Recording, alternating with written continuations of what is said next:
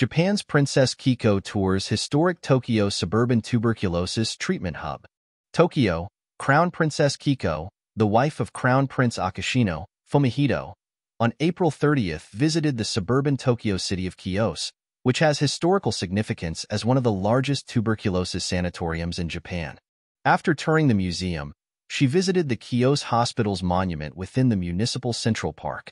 She then visited a residential area that formerly hosted sanatoriums and a place where large cherry trees planted by patients for horticultural therapy are still standing. At the site where the wooden huts used for open-air treatment remain, she expressed gratitude, saying, "We are able to see this thanks to everyone's efforts." G7 agrees to phase out coal power by 2035, but gives leeway.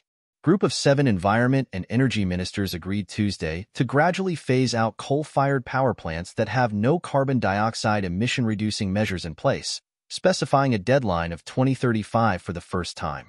Ken Saito, the Japanese industry minister, told reporters each country takes different avenues to the phase-out of coal-fired power plants, and said Tokyo will deal with the issue in line with the G7 agreements. G7 environment and energy ministers failed to set a deadline for ending coal power use at an April 2023 meeting in Sapporo, Hokkaido, due to Japan's reluctance to agree to a specific time frame.